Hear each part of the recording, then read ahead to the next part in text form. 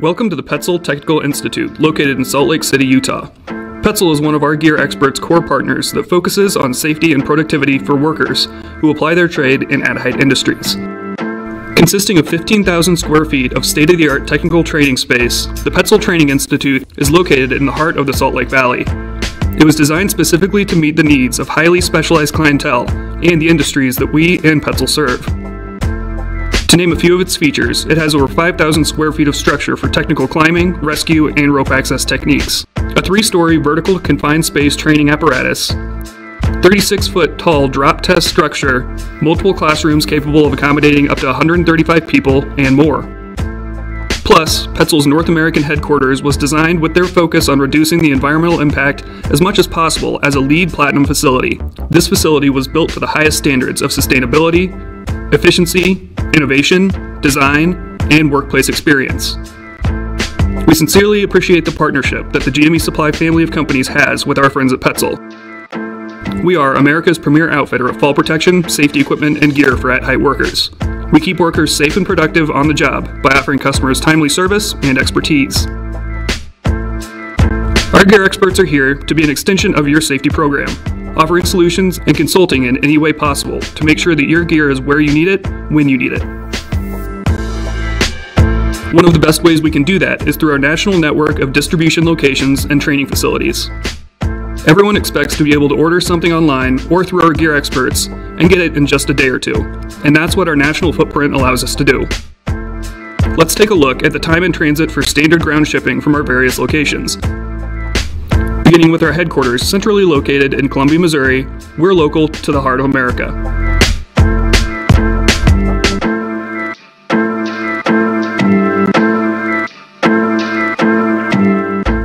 Our second location opened in Atlanta, Georgia in 2015 to service the East Coast and Southeastern U.S.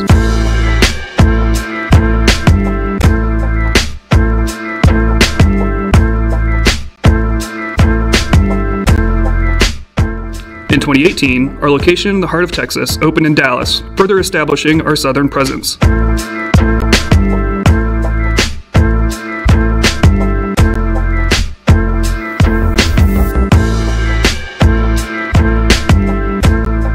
In 2020, we opened a location in Corona, California, where we have hosted live streams in the past.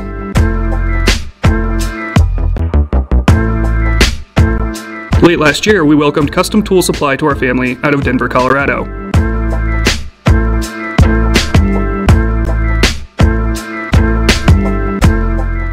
As you can see, the majority of the U.S. population is within a 2-day ground shipping point from one of our locations, meaning you don't need to pay extra for expedited shipments.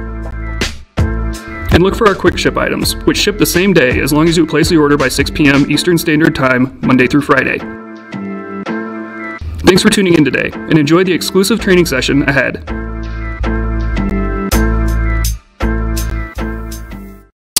All right, hello and welcome everyone to our third and final live stream training session. I'm Alex from GME Supply, Columbia Safety and Supply, and Custom Tool Supply, and we are once again here in the Petzl Technical Institute in Salt Lake City. In case no one tuned into the first one, haven't seen that one yet, if you want to go ahead and give yourself a quick introduction. Sure, I'm Keith. Thanks for having me back again. I'm glad I did well enough the other day that you invited me back again. Certainly. Well, for today's session, we're talking about some basic rope access techniques, plus some tips and tricks for a wide variety of industries with the different gear that's involved in some basic rope access. So if you're ready, we can go ahead and jump right in. Sure. Sweet. Yeah.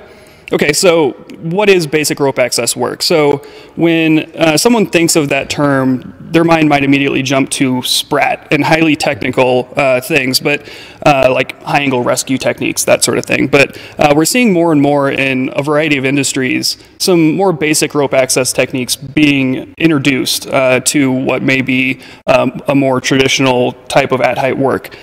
So can you talk us through what the basics of rope access are and how it's different from other access methods? Sure. So like I said the other day, my background is in rope access. Before I came to Petzl, I worked in the rope access industry for a little over 10 years, and it's kind of my bread and butter. But that doesn't mean that I think rope access is the end-all, be-all of all access techniques. There are plenty of other access techniques out there that work really well in other applications. So for example, swing stages for involved building maintenance work, or pipe frame scaffolding for large construction projects. Sure. Rope access is great though when you need to hang somebody on a rope and get them into hard to reach locations, for sure. So what is rope access? From a technical and equipment perspective, it's pretty much just hanging somebody at height on a redundant system. 99% of the time, what that looks like is hanging somebody on a 2-rope system. So hanging on one rope and having a second rope as a backup. But there's some other really interesting applications where rope access is used. One that comes to mind would be, for example, bridge engineers inspecting the underside of a bridge and using beam clamp anchors to aid climb underneath the bridge girders. Sure. Okay. Yeah, that makes sense. So I guess an important point for rope descent systems is that the descender can be used as a fall arrest. Is that correct? Or I guess what makes rope access techniques unique? Right. Yeah. So rope descent on the face looks really similar to rope access. It's somebody hanging on a descender with a separate fall arrest system. And the SPRAT website actually has a really good FAQ section. So SPRAT is the Society of Professional Rope Access Technicians, and they have a really good description that distinguishes rope access from other types of suspended work. And some of the really important things to remember about rope access is that the technicians go through a really rigorous training and certification process. So most rope access technicians have to go through a 40-hour training and certification before they're even allowed to set foot on the job site. There's also rescue planning, rescue training and practice. So one of the things I mentioned in our last session a couple days ago is that it's really important for everybody on a job site to have some level of rescue training.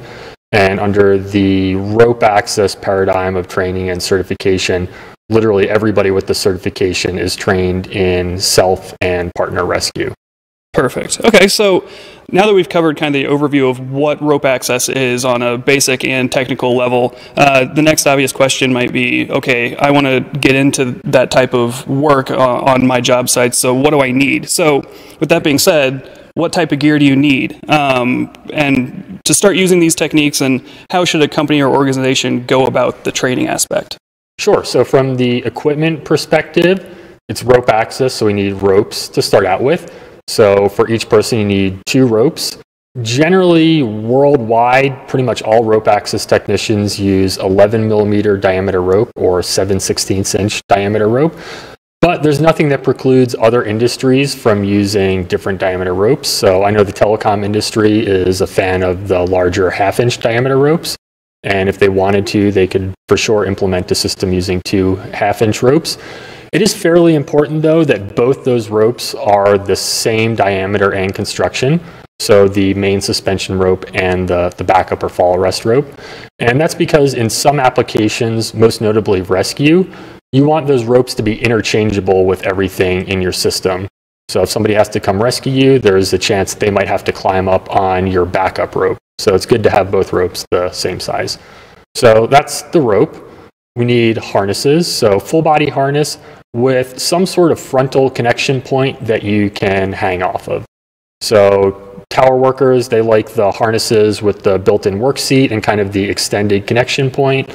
Rope access technicians tend to prefer harnesses with a central or ventral connection point that's right on the waist, but they just need some type of harness that's going to let them connect frontally to a work positioning system. And then you also need connection for a fall arrest system on that harness, so either a sternal or dorsal connection. And in terms of the Petzl harness lineup, the go-to rope access harness is the Petzl Astro. That has the built-in chest descender that makes sending really efficient.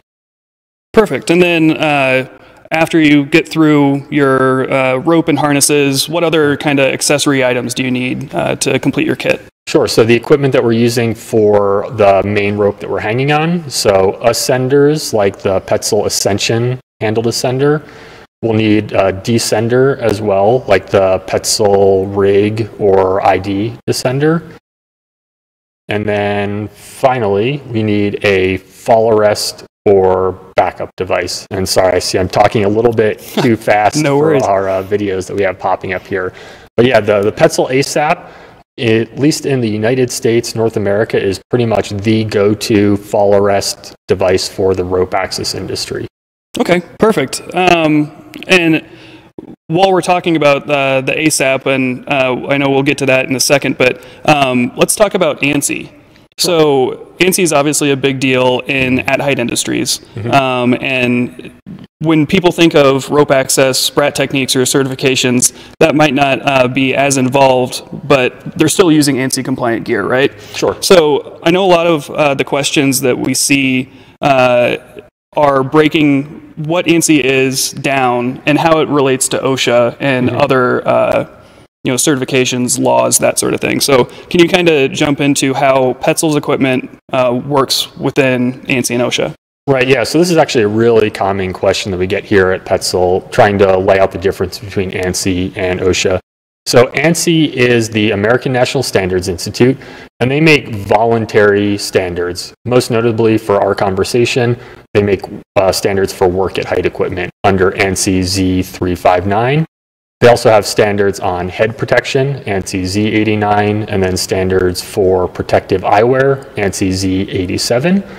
And like I said, ANSI is a voluntary standard creation body, but OSHA does sometimes incorporate ANSI standards into their regulation. As an example, ANSI Z89 and Z87 for headwear and eyewear, the OSHA regulations specifically lay out if you're wearing a helmet, it has to be Z89 certified. If you're wearing safety eyewear, it has to be Z87 certified. That's not the case with harnesses or lanyards or connectors, actually. There's certainly sometimes a good case for using that ANSI certified equipment, but there's no OSHA regulation on that. Yeah, and I believe there are certain industries that almost mandate in a way that you're using ANSI gear, but per the law for OSHA, that's not technically a regulation, but... For sure, like the tower industry, for example, you pretty much have to have those 4 letters, ANSI, stamped on every piece of equipment if you want to walk on the job site. Right. And one of the interesting things about rope access equipment now is, 30 years ago, there was this kind of, maybe it was the reality or at least perception that rope access technicians were out there just using rock climbing equipment. But equipment has evolved so much now that you can pretty much have a 100% ANSI certified rope access system. Perfect. Okay, and so let's jump back to the ASAP. So it's obviously a really interesting and versatile device. And because it's ANSI certified and kind of transcends just about every industry when you're working on ropes and at height, can you kind of go through what the components are that go into the ASAP system and the ANSI certification? Sure, yeah. So this is another really common question we get here because there are so many options to putting together an ANSI vertical lifeline or ANSI fall arrest system. So looking at the device itself, we have the ASAP and the ASAP lock. And the ASAP lock is generally the one preferred for rope access technicians because it doesn't have to be disconnected from your harness to install it on the rope. So it's a great drop resistant option for working at height. Next, we have the lanyard options. So the ASAP has to be used with an energy-absorbing lanyard to your harness. And we have the ASAP Zorber line, and there are 3 models. We have the ASAP Zorber 20, ASAP Zorber 40, and ASAP Zorber Access. So the 20 and 40 refer to the length of those lanyards in centimeters. So the 20 is about 8 inches long, the 40 is about 16 inches long. And all 3 of them are ANSI certified for up to a 310-pound user weight. But the ASAP Zorber Access specifically is validated by Petzl to also be used up to 550 pounds. So for folks that are looking for kind of a one-stop shop fall arrest device that can be used for a 1-person use, but also can be used in a 2-person tandem descent rescue, the ASAP Zorber Access is the one energy absorber that we recommend. Perfect. And then another kind of confusing piece is the entire system and how that relates to ANSI. Sure, yeah. So the last component is the rope. And the ASAP is compatible with current mantle life safety ropes from 11 to 13 millimeters in diameter. And if folks want the full ANSI certified system, we have the Ray rope, which kind of finalizes every component of the system. Perfect. Okay. And so I kind of teased this in the live stream yesterday, but we have some tips and tricks and some stuff that we have pre-recorded to kind of show some techniques that we can talk through, similar to what we did in the first session. Yeah. So what are some of the tips and tricks that you're willing to share that if people are just getting started with the gear or may have experience and just might not know that this is another way that the equipment can be used?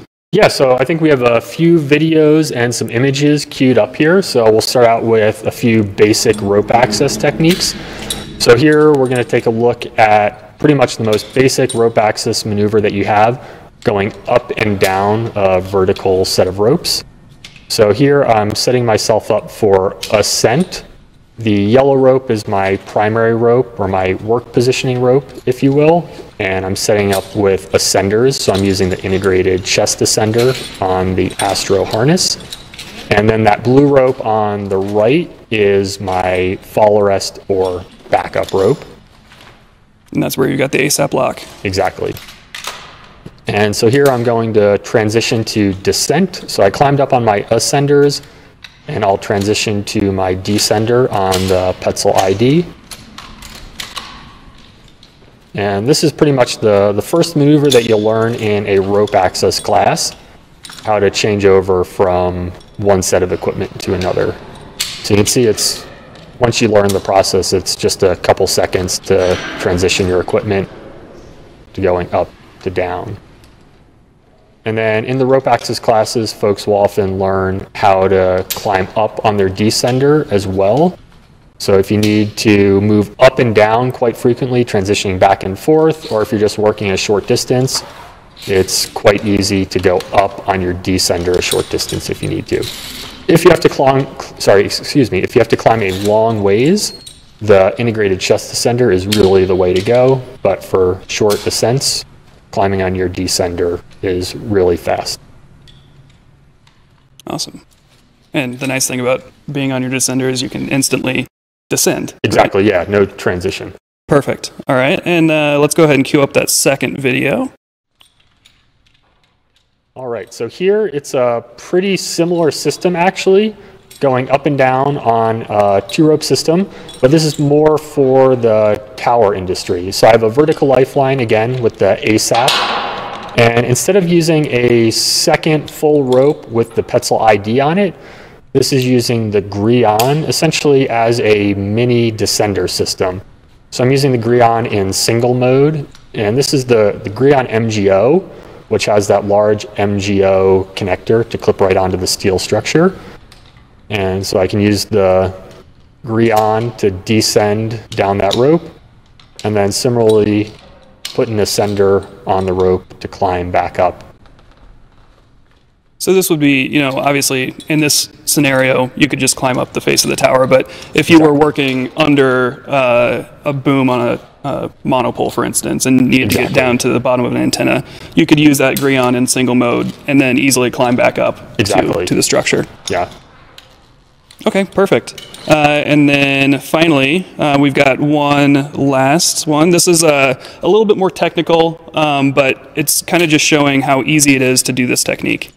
Right, yeah, so this is a rope-to-rope maneuver, and I think this really highlights where rope access techniques can become really beneficial for getting to hard-to-reach locations. So here you can see I'm setting myself to climb up on that set of ropes on the left, but on the right I have another set of ropes just clipped off to that carry tool accessory carabiner on the left-hand side, or sorry, on my left-hand side, on the right-hand side of the screen. And so here I'm going to use these two-rope systems, so 4 ropes total, to do some horizontal movement in free space. So I'll climb up on that left set of ropes, and I'll transition eventually onto my descender, onto my Petzl ID, onto that same rope like I did before, going up and down on one rope.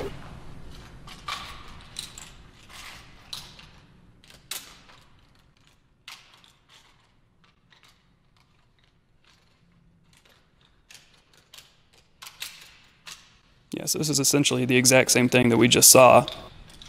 Yep, exactly. Putting all the weight onto the ID. All the weight on the ID, except I just have that extra set of ropes hanging off my side for now.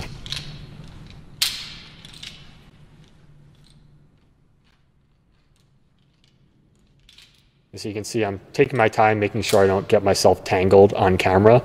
That's one of the things that rope access students spend a lot of time learning how to do in their classes, is how to keep themselves from getting tangled up.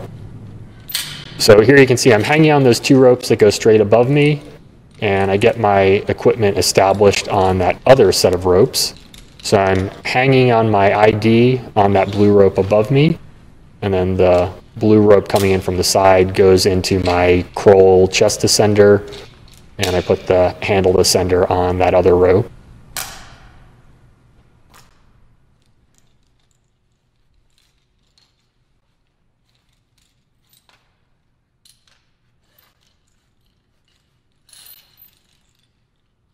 So now you've got your backup lifeline on both ropes. Yep.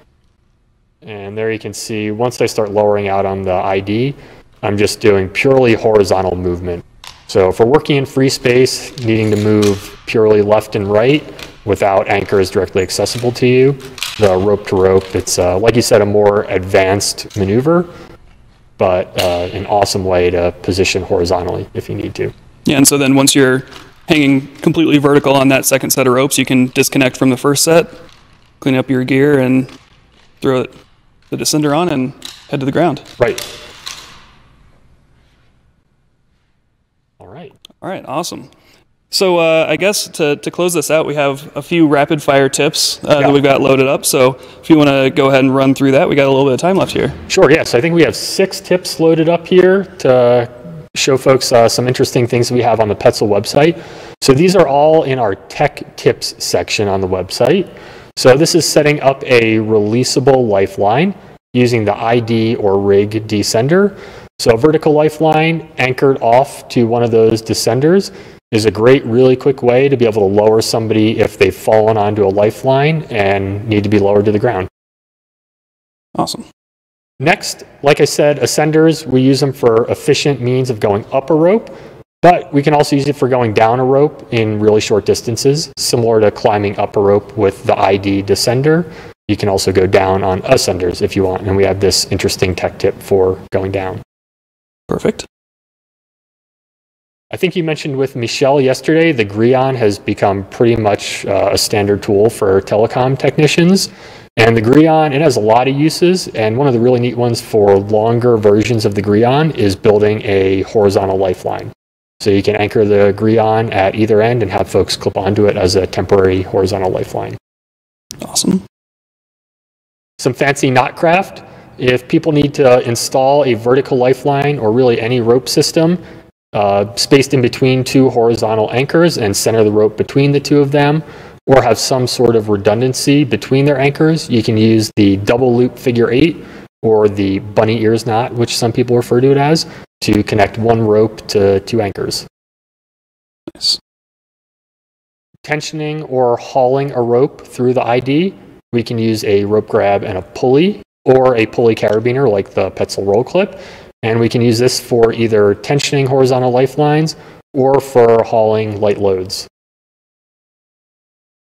And finally, for folks out there that are doing hot work or grinding work, and you want to keep your personal rope, your synthetic rope, out of the way of hot metal splash, you can extend your descender using a steel rope lanyard to just move that ID up higher and then keep the rope behind you, and then you're not at risk of damaging the rope that's right next to the grinding material.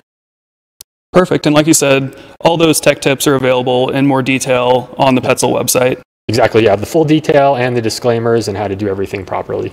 Awesome. Well, again, thanks for joining us. And like we've said in the previous ones, if you have any questions about any of the topics that we've talked about the last few days, reach out to any of the gear experts or Petzl directly, and we can certainly help you out there. Like you said, tons of information, tech tips on their website. We also have a wealth of information on our YouTube channel, on our knowledge base.